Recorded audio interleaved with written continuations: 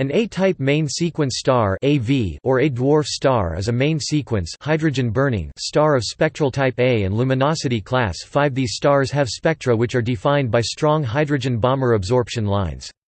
They have masses from 1.4 to 2.1 times the mass of the Sun and surface temperatures between 7,600 and 11,500 K. Bright and nearby examples are Altair A7V, Sirius A A1V, and Vega AOV.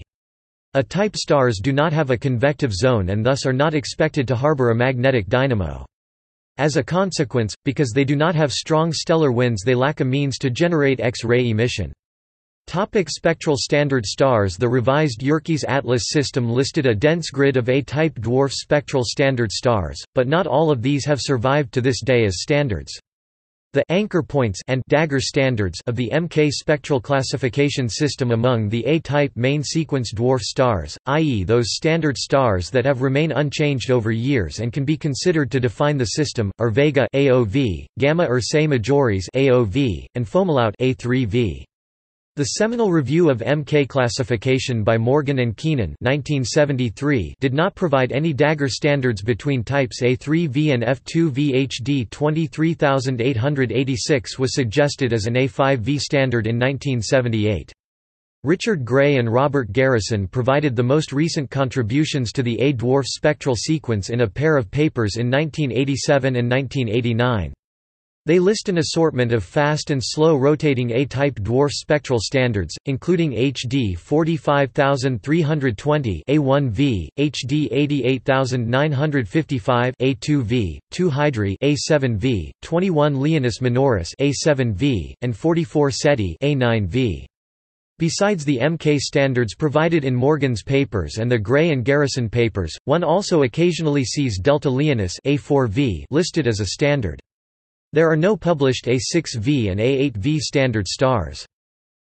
Planets. A-type stars are young, typically few hundred million years old, and many emit infrared (IR) radiation beyond what would be expected from the star alone.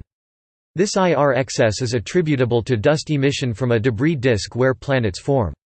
Surveys indicate massive planets commonly form around A-type stars, although these planets are difficult to detect using the Doppler spectroscopy method. This is because A-type stars typically rotate very quickly, which makes it difficult to measure the small Doppler shifts induced by orbiting planets since the spectral lines are very broad. However, this type of massive star eventually evolves into a cooler red giant which rotates more slowly and thus can be measured using the radial velocity method. As of early 2011, about 30 Jupiter-class planets have been found around evolved K-giant stars including Pollux, Gamma Cephei and Iota Draconis. Doppler surveys around a wide variety of stars indicate about 1 in 6 stars having twice the mass of the Sun are orbited by one or more Jupiter-sized planets, compared to about 1 in 16 for Sun-like stars. A-type stars known to have planets include Fomalhaut, HD 15082, Beta Pictoris and HD 95086b. See also: Star count, survey of stars. References